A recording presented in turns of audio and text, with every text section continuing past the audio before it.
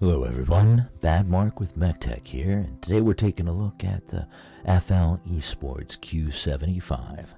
It is an 82 key, 75% exploded keyboard without a knob that is gasket mount and installed with a polycarbonate plate out of the box.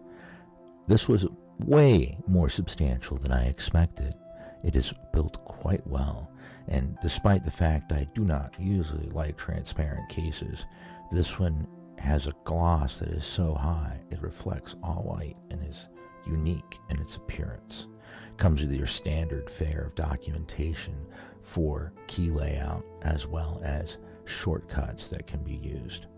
They also direct you to their website to download the software, which is for the most part standard fare, but seems a little bit more powerful than most. You get your USB-C to USB-A braided cable as well as a switch and cap puller. Now this keyboard was quite substantial straight out of the box, and as you can see from underneath, has a hardware switch for both Macintosh and Windows modifiers. The legs have two different sets, providing 3 different levels of angle. You can see by my pressing that there is flex of this keyboard right out of the box. Not only that, the plate mounted stabilizers are some of the best that I've seen.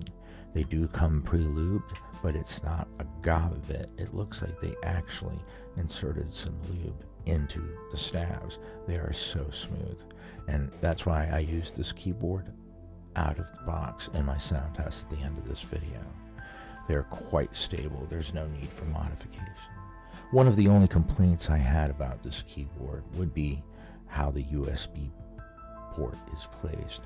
It makes it a little difficult at first to find exactly how you have to put it in. It's basically just a slight angle and a twist, and you can get it in there, and then shortly after begins the RGB light show. If you like RGB, folks, you will like this keyboard. That's one thing they definitely did get right. It is quite bright, and because of the frosted PC plate, it allows the light to propagate very nicely, even if when using switches that do not have a window for LED. It has many different settings, and the software obviously allows you to customize that a lot more, but just with the function keys, you can get solid colors to rainbows to everything in between. I'm not the biggest, craziest fan about RGB, but this one is a nice one.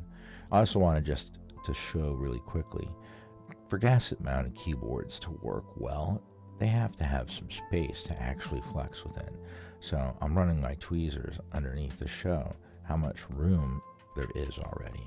For this review, I decided to use some JWIT T1 tactile switches. They do come factory pre-lubed, and they feel and sound quite nice, minus just a tad amount of scratchiness. I thought they'd be fitting quite well on this board just to do a quick sound test. Now this is just a quick overview, but I will be doing a more in-depth one where I tear it down and we get the best sound out of it that we can. But for right now, I decided let's go ahead and put a keycap set that I've actually had sitting around for a while and decided it was time to give it a go. It's a dye sublimated PBT XDA profile of what is called Dolce.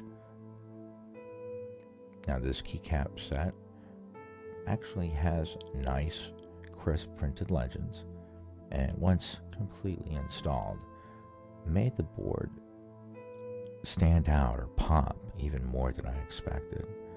I actually quite like the look of it and the fact that it's extremely substantial. I honestly was not expecting this to be the best keyboard I've experienced straight out of the box.